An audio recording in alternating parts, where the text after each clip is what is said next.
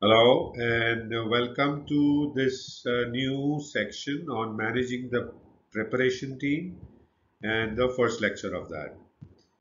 So in this section, we will give you a good understanding of how to manage the preparation team. After having looked at the placement team and how can you manage them, let's take a look at how to manage the preparation team.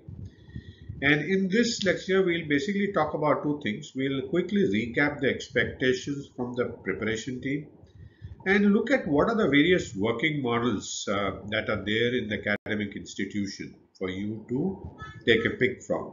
All right. So, what do you think? How can you make the preparation team deliver expectations from them? Any thoughts? Before that, let's recap the expectations from the preparation team. All right. Ready for that? Great. So, as we saw earlier, basically two areas of preparation. One is what is called hygiene factors, and second is called domain specific.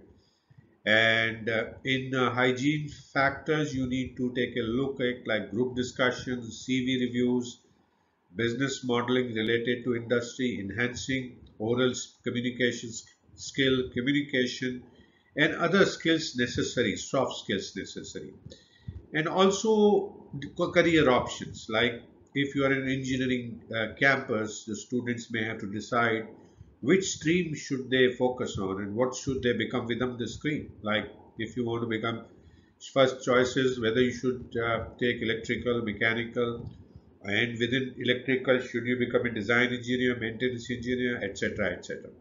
And then there are domain specific practice interview by industry experts, role specific HR questions, guesstimates in case of management student, specific skills based session, and then basic things like Excel, PowerPoint, and project management sessions, and domain specific certification. So these are the various things a preparation team needs to prepare the students. And isn't that a lot? Absolutely. So let's look at how to meet these expectations from the preparation team. If these are the expectations, how can one go about making sure that the preparation team delivers these expectations? But there are many models across the institutes, and that depends on your organization structure and your vintage and your preferences. So let's look at some of these organization structures. There is a model that is followed at IIMs A, B, and C, which is a fully student-driven model in which students practically drive all the three activities of getting the recruiters to the campus, students' preparation, and ensuring students' performance. And the placement office provides minimal guidance, and typically the placement office is only a one or couple of people in the office there. And in this, the placement team gets the recruiters to the campus, ensures that the students perform.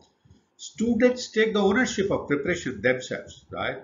With the help of the well-established learning tools over the years, like IMABC, they have their journals, they have their manuals developed that students use to train themselves up. And seniors play an important role by supporting the preparation younger students in preparing themselves. Now, this kind of model is suitable for institutes with highly driven institutes like ABC, and there may be more in the engineering and other sides. Now, on the other hand, there is an institute-driven model for newer institute. Newer means it could be a few years, it could be even 10 years. And there the preparation of students is driven by a dedicated preparation team led by a placement head. Like at IIM Udaipur, we still have a placement head. I was there, but there's still a preparation head. And the preparation team consists of few preparation staff as needed, a students preparation team, and external agencies as needed.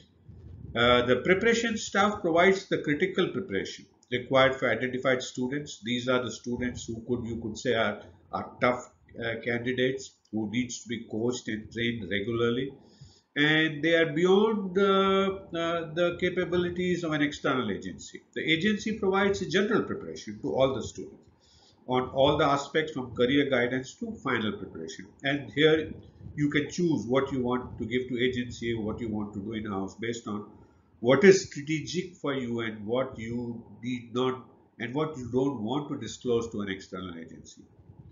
The students preparation team basically consists of uh, 10 to 12 students of both the years, and they provide support in organizing the sessions for preparation and ensuring the students attend these sessions and doing all the legwork that is needed.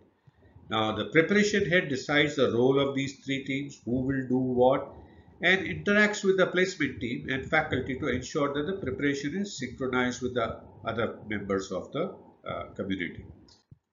Many institutes have what is called training and placement officers, TPO, and I've seen across institute, probably a largest number of institute will have the TPO structure.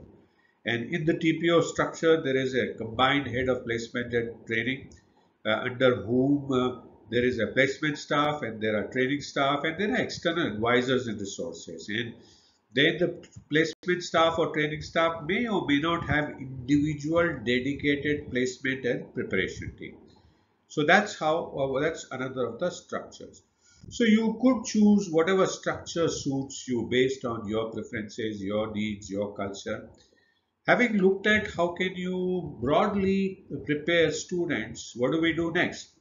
In the next, we'll look at what needs to be done. Whatever is your structure, a few things will need to be done. And what are they? And we will take a look at that in great detail.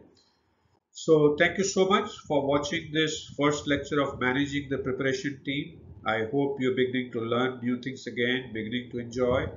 And I do look forward to see you again. And if you have any questions, do feel free to message me. I'll be happy to answer them.